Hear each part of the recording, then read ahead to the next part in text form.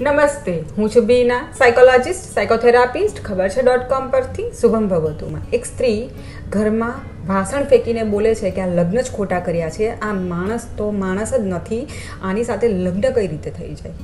અને પછી એક બીજું સ્ટેટમેન્ટ આવે છે એક પુરુષનું, સ્ત્રી માટેનું, જિંદગીમાં બધું કરવાનું હતું, આની સાથે લગ્ન નહીં કરવાના હતા, આ બાઈ તો બાઈ જ નથી, કંઈ અજીબ પ્રકારનું પ્રાણી છે.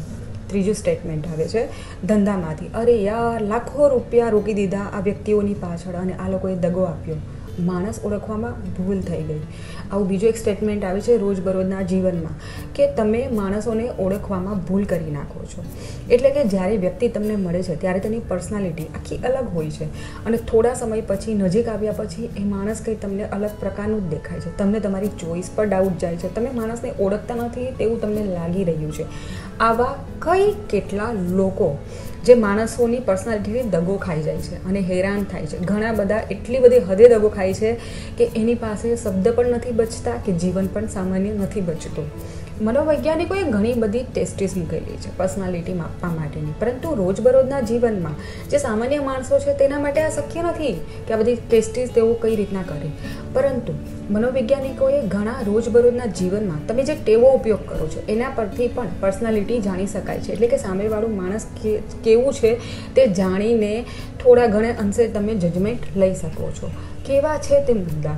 પહેલું, કોઈ માણસ જ્યારે તમારી સામે ખાવા બેઠો હોય છે તે ખૂબ જ ઝડપથી ખાય છે, અવાજ કરીને ખાય છે. આ માણસો જીવનમાં ઘણા ઓછા સમયમાં ઘણું બધું પ્રાપ્ત કરવાની ઈચ્છા રાખે છે અને ઘણા બધા ઉતાવળા સ્વભાવના હોય છે, એવું લાગે છે, એવું હોય છે. જ્યારે બીજી એક વ્યક્તિ એવું હોય છે ખૂબ જ શાંતિથી ચાવીને ખાય છે. આ વ્યક્તિઓ ઘણા ઠરેલા હોય છે, તેની સાથે સમજદારી પણ ઘણી સારી હોય છે. ઘણી વખત આપણી સામે જ્યારે કોઈ માણસની ઇન્સલ્ટ થાય છે ત્યારે તે માણસોમાંથી એક 3 પ્રકારના માણસો રિએક્ટ કરે છે. એક હોય છે જે તમામ અપમાનને ખૂબ જ સહજતાથી પચાવી જાય છે અથવા સાંભળી જાય છે. આ વ્યક્તિઓ ખૂબ જ ગંભીર પ્રકારના પરંતુ ડેન્જર હોય છે. બીજા વ્યક્તિ એવા હોય છે કે તમે એને એક અપમાનનો શબ્દ બોલો એ તમને સામે હજારો શબ્દ બોલી નાખો છો. આ માણસોને તર્ક બુદ્ધિ નથી, તેની સાથે તેમના જીવનમાં એટલો બધો વસ્તુઓનો અભાવ છે કે તે તરત ઇન્સ્ટન્ટ રિએક્શન્સ આપે છે. ત્રીજા વ્યક્તિ એવા હોય છે કે અપમાનને જોક બનાવીને આખી પરિસ્થિતિને બદલી નાખે છે. આ કોન્ફિડન્સ લોકો છે, પરંતુ ઘણી વખત આવા લોકો ઓવર કોન્ફિડન્સમાં આવીને ભૂલ પણ કરી નાખે છે.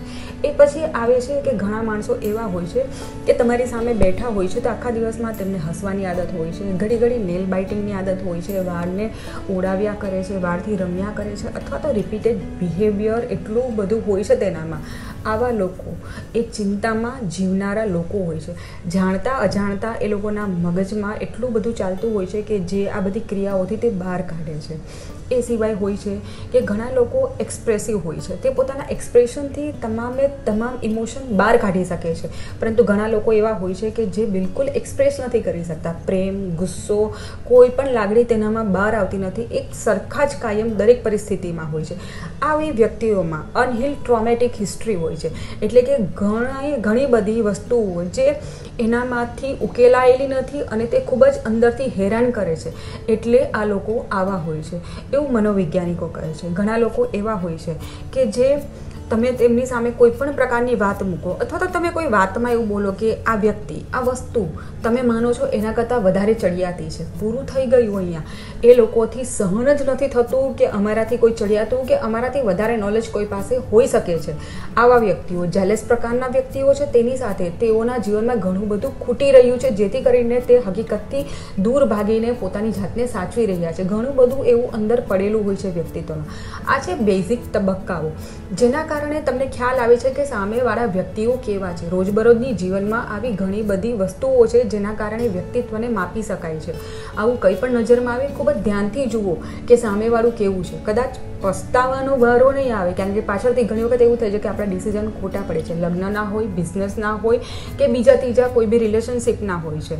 માણસ જ્યારે સમજી વિચારીને ડીલ કરે કે ઓળખીને ડીલ કરે તો ફેલ્યુલર ઓછી થઈ શકે છે. આવા નવા ટોપિક સાથે હું પાછી મળીશ ખબરછે.com પર.